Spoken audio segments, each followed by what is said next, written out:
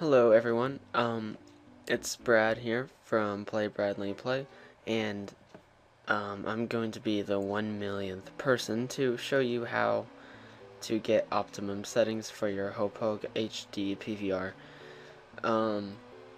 As you can see, if you have the Hauppauge, this is the software Total Media Extreme that comes with it.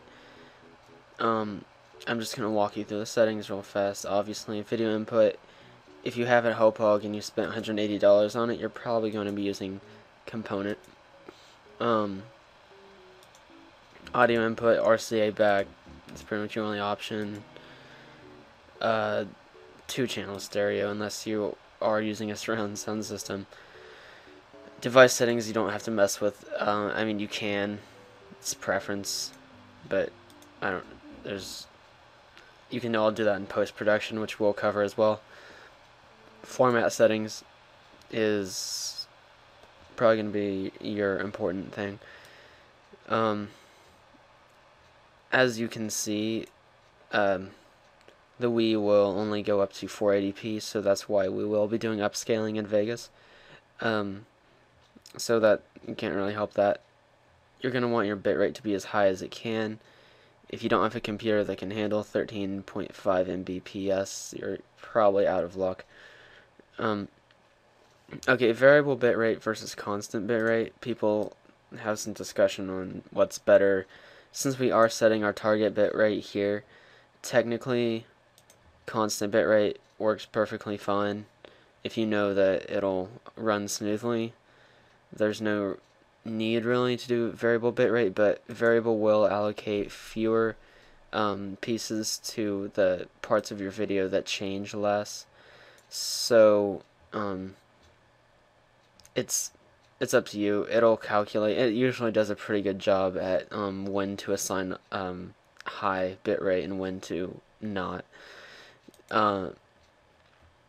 It's some people like variable better, some people like constant. I'm using variable right now, but I've experimented with both and I've had good results with both. The rest of it should be okay.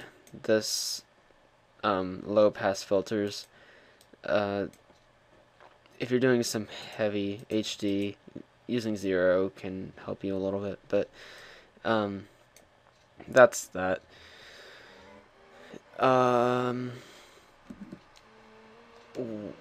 You're gonna want to do PS3, which is MT2S, as you can see down here. It does the best encoding job. AVC HD is TS, Xbox 360 is an MP4. All of them are good, but MT2S is preferable for use with Vegas, which is what we will be covering. After that,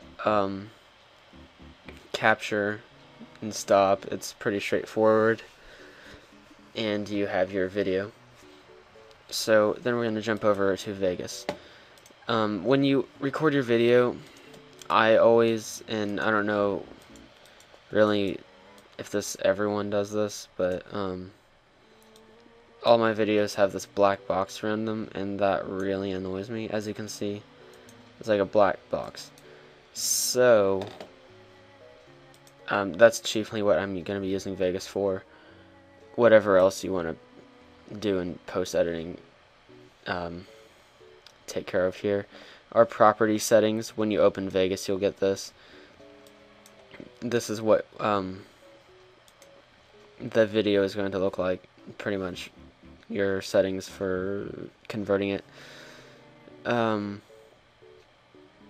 start off with this template, HDV 720 30p, because it's almost exactly what we're looking for. We're just going to raise this up to 59.94.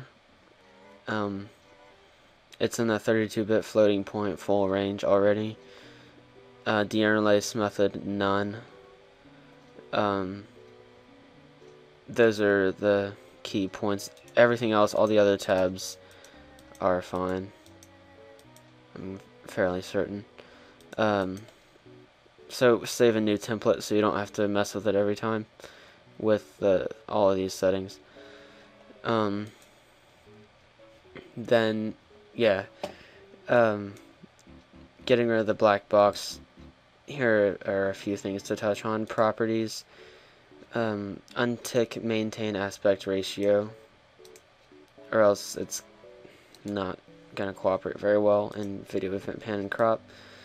So you get here, and you can freely adjust it if you want, but if you're going to be doing a lot of videos, you're going to want it to be exactly the same every time. So I made note of these dimensions, which are going to give you almost as close as possible for what we're doing. So we're going to have 684, 456, 365, and 239. And then, as you can see, it's very close. There's maybe a pixel off here, and you can mess with that if you want to do something different, have your own measurements. But it's pretty cool to save dimensions so that you can remember the numbers.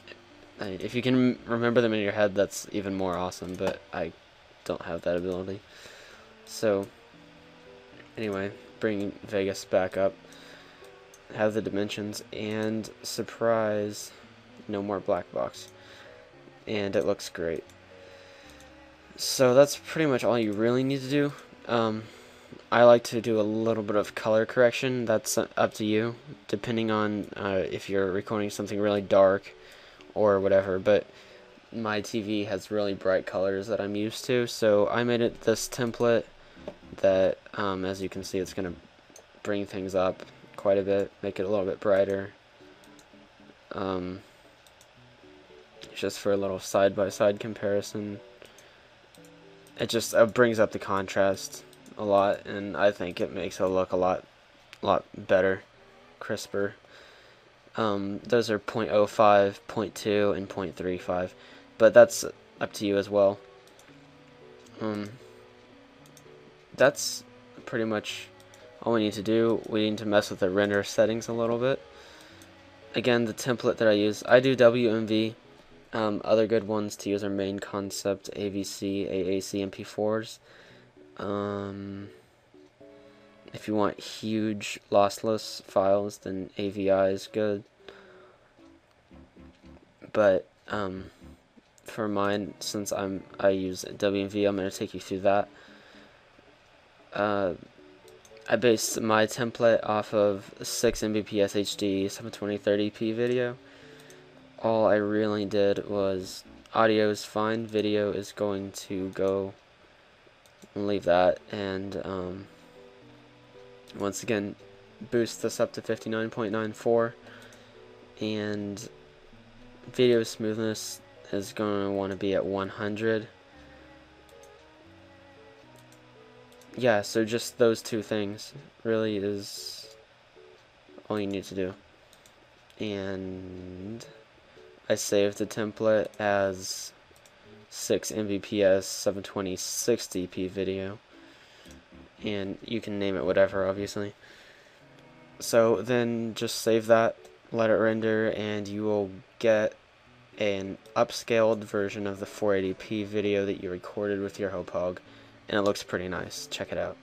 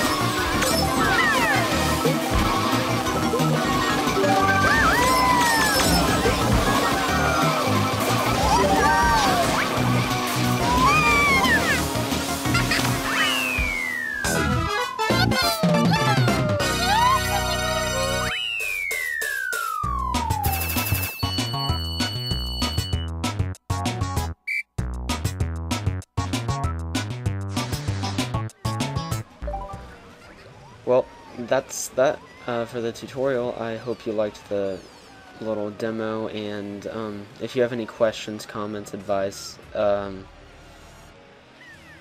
leave it in the comments section, and I'll reply to you. Comment, rate, and subscribe, because in the future we will have many more videos recorded in 720p for the Wii. Thanks for watching, and have a fantastic day.